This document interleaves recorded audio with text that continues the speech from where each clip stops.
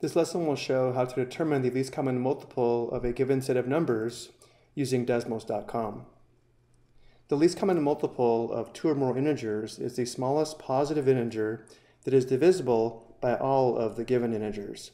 The least common multiple is also the smallest positive integer that is a multiple of all of the given integers. For examples, we will find the least common multiple of 12 and 15, the least common multiple of 6, 9, and 14, and the least common multiple of 15, 25, 35, and 42.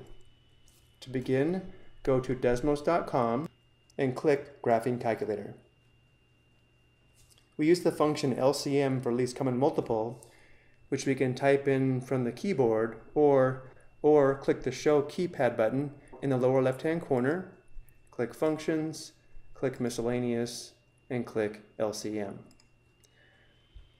And now to find the least common multiple of 12 and 15, we enter 12, 15. On the right, we can see the least common multiple of 12 and 15 is 60. The close parenthesis is optional. If we press enter, the close parenthesis is automatically entered. Now let's find the least common multiple of 6, 9, and 14.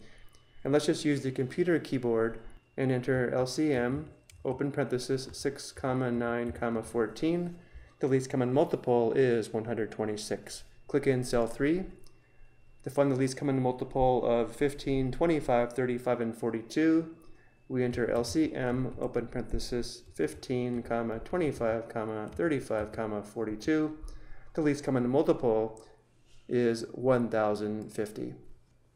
And now let's go back and record our least common multiples. The least common multiple of 12 and 15 is 60, because 60 is the smallest positive integer that's divisible by both 12 and 15. 60 is also the smallest common multiple of 12 and 15. The least common multiple of 6, 9, and 14 is 126, because 126 is the smallest positive integer that's divisible by 6, 9, and 14. It's also the smallest common multiple of 6, 9, and 14.